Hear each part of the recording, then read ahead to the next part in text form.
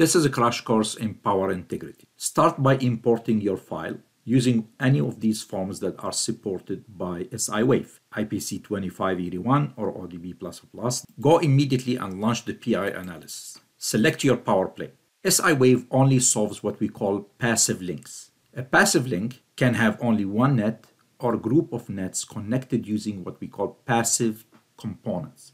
Passive components like capacitors, inductors, and resistors. Usually between nets of one power plane, you only have inductors or resistors. For example, we have a link here between a VRM and a load. The way we do the setup is we put a port at the load and we put the equivalent circuit of our VRM.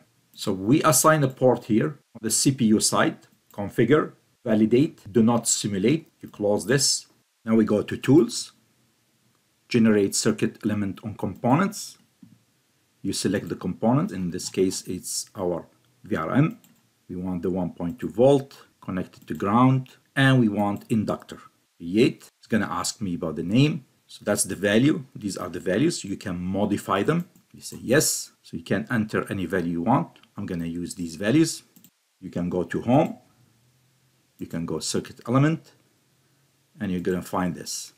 This is the component that we added, and it's active. We go back to PI. Same setup, didn't change.